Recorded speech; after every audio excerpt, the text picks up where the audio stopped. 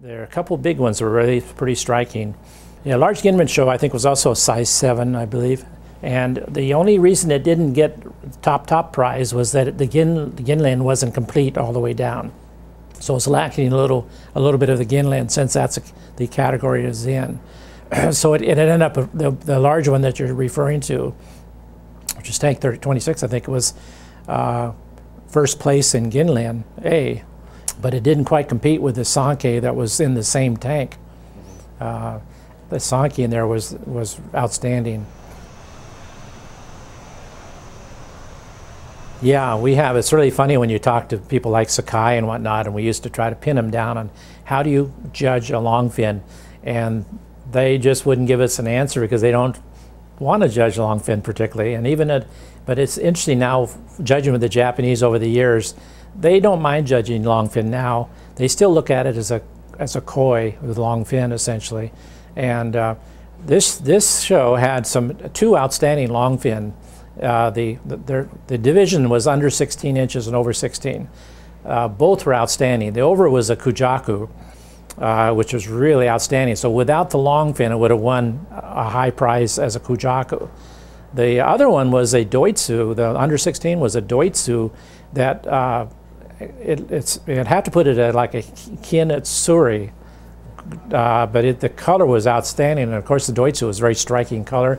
The head was a little bit down, but otherwise it was outstanding. And so not only are the fins becoming more beautiful, as all these had, we're getting the high quality koi coloration and luster and patterns that we've been looking for.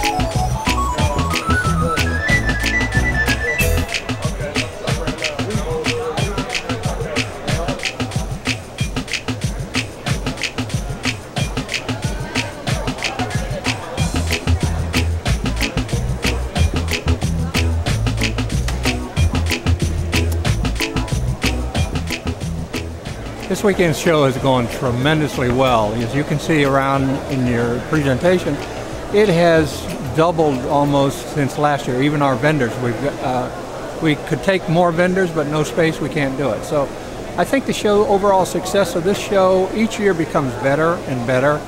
And now we're looking forward to next year's show, which will probably be bigger and maybe at a different venue, so we can add more people and have more tanks and things of that nature. So as you see the tent and everything else, we're doing a great show this year, and it's the work of 5 or 6 hard-working people who get in there and just do it, and then all our other volunteers are a great help too. But basically, I like the show. I enjoyed its venue, and I'll be probably plugging again next year.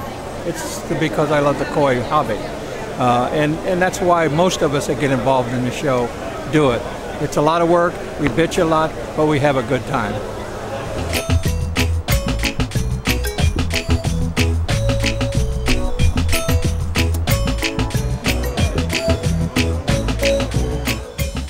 Okay, well the show is, it's very nice to come to this time. The weather was great, so it was nice to get a chance to get away from the cold weather at home. They had very nice fish, good number of fish. Some high quality up in the top sizes. There was a lot of size 5 and 6 fish, and then a few size 7s. But the fish was weighted actually towards the top sizes, the top 3 sizes, which generally doesn't happen. It's generally weighted towards the lower sizes. So it was a fun show to judge. I think eventually I think it was fairly easy at the top. Eventually the cream came to the top as far as the best fish. The grand champion was a size 7 sake, and just had everything going for it. It has a perfect shiroji white background, white plate, had beautiful homogeneous he all throughout it. It didn't have it had some great sumi, great insertion of sumi. It didn't have it quite finished all the way, but still by far the most majestic looking, best bodied fish, and well deserving of the grand champion. So that was fairly an easy choice for the most. It was fairly unanimous the first time around. Well, of course, you know, things are changing on every aspect of the hobby with koi. Filtration's changed a lot. When I first started out 30 more odd years ago, we were using the filter of the day was a Rubbermaid stock tank with a lava rock, and the only debate at that point was whether to bring the water up or bring the water down. So we either trickled the water over the top of it, or we trickled the water up and let it flow out the top. Then the next debate was how often we have to take the rock and throw it out on the ground and hose it down and put it back in the filter. So obviously the filtration's gone a long way, so we can keep these larger fish, and the fish can get larger. So I think we're seeing a lot more larger fish in the country, whether they're brought in larger or whether they're brought in smaller and grown larger. I think they're growing larger because filtration's changing, and people can feed more to their fish without mucking up their ponds. So I think the technology is changing what people can and can't keep, and how many they can keep, and how fast they can grow. And at the same time, I think, you know, as people have more success with better filtration, and their fish are living better lives, looking better, living longer, I think more people are getting willing to go up to that next level as far as spending, you know, a little bit more money on fish. So I think, you know, this is also changing in Japan at the same time. So at the same time as our technology is getting better and people are willing to buy a little bit more expensive fish, the opposite, not the technology part, but the opposite is happening in Japan at the same time, and is less internal marketing. And more of the breeders are targeting the outside markets now, whether it be America or Europe or even just other Asian countries like Taiwan and Taipei. A lot of the good fish are going out of the country now, where most of them used to stay in. So now, as long as you have the money and are willing to step up to the plate and spend it, almost anything's available to U.S. Hobbyists now. There's nothing that's reserved or hidden, as people used to say. It's anything goes, and even 2 Englishmen can win grand champion at an All Japan show because it's available to us. So we're seeing better fish coming in. We're seeing better bodied fish coming in. Technology is changing over there. More and more fish are kept in greenhouses. More fish are grown 12 years around. More and more breeders are putting greenhouses down in the valley. More are taking southern ponds and mud ponds and growing out to get a longer growing year. There's a challenge to get the fish up faster.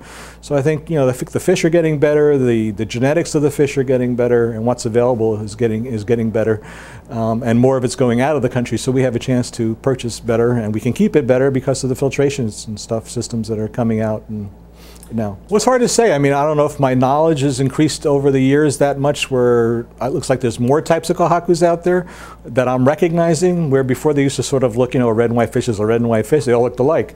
You know, but back in 30 years ago, we were lucky to find domestic stock coming over, let alone Japanese stock.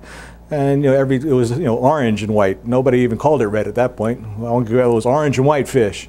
You know, so I mean, now it's red and white, but then you still got the breeders, and you start to notice the difference and the subtle differences between some of the colors, whether it be Dainichi red, whether it be Hoshkin red, or that type of thing. You're starting to see more, and people are gravitating towards their favorites, terrazzo, you know, type of red, which is totally different and develops different. So a lot of the reds develop in different, and it actually makes it tougher on the hobbyist on the higher end, because not only do you have to know the different types of red, but you have to know how they develop, how to pick out young fish, what's it supposed to look like, all the way down to Brady Goy, for that matter.